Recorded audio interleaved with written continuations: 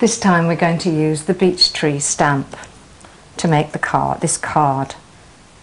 We're going to use Art-Kure watercolour, and we're also going to add a little chalk in here. Do you use chalks, Holly? I've never used chalks before, so you're going to have to show me how.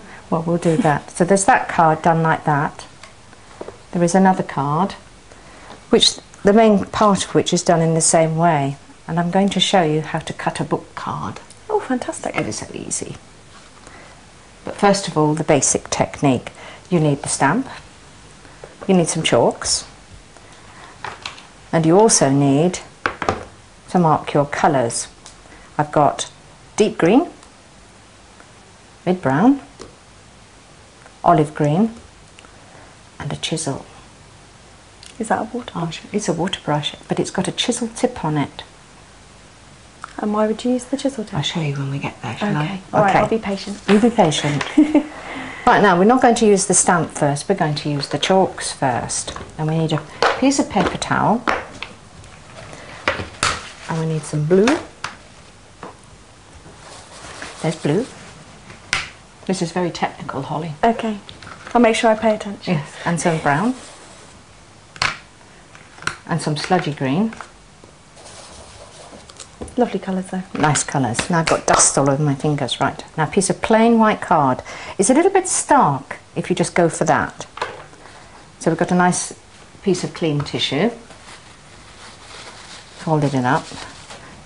Put it into the blue and just rub it across your card. As easy as that? As easy as that. And don't try and get, too precious about it. Just let it go. Okay. Then we'll have some sludgy green. Using just the same tissue, doesn't matter? Just the same tissue, it doesn't really matter. And because you're rubbing this chalk straight into the card, you really don't even need to seal it at all. You're rubbing most of it off because you're giving yourself a very soft background colour. Right. So there's your background.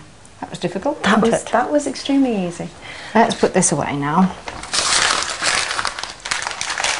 Now we go back to our Beech Tree stamp, which I haven't got on straight. So we'll put it on straight onto the grid line. Give it a push. And now we've got olive green. Once again, you start with your lighter colours. There's olive green running nice and free. And paint stamp. Difficult, isn't it? Sideways and scrabble. It really doesn't matter if you get it over the edges, does it? It really doesn't.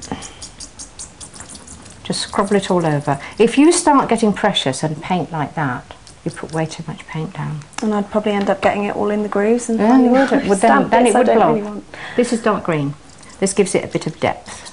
Don't put it all over, just here and there. That's artistic, did you notice? It's very artistic. And this is mid-brown.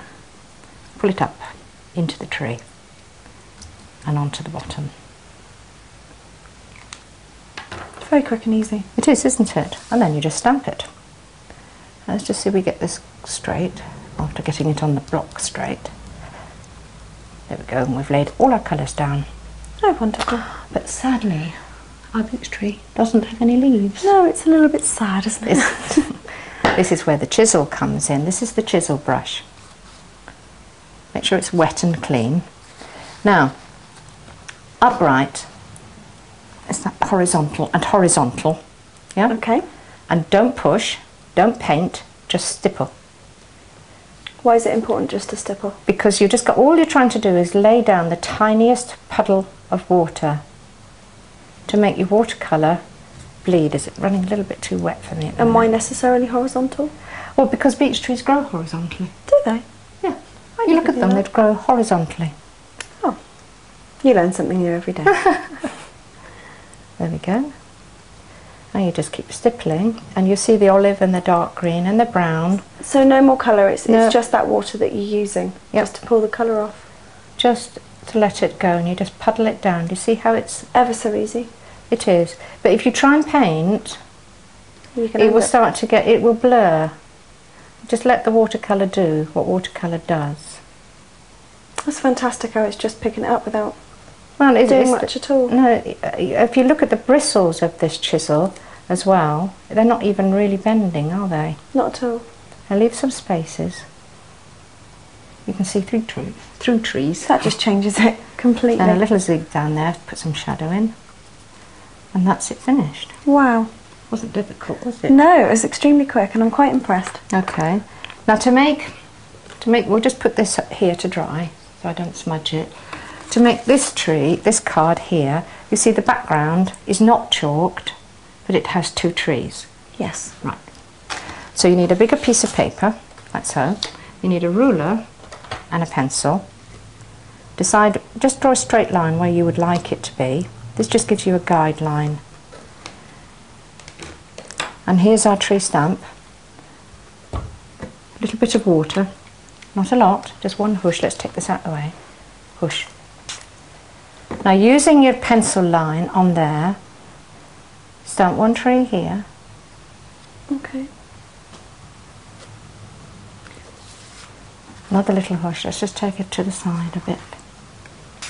It's fantastic how you can just use the same colour and you've not added any extra. I haven't added any extra, no. And stamp it again. So 3 images out of the one. There you go. Now when that's dry, you can use that as your background paper. Take your first image and cut it out and trim it and mount it on black, and then overlay it onto the background you just stamped, onto black again, onto white, and then onto a black card. And there you are. Lovely. A beech tree.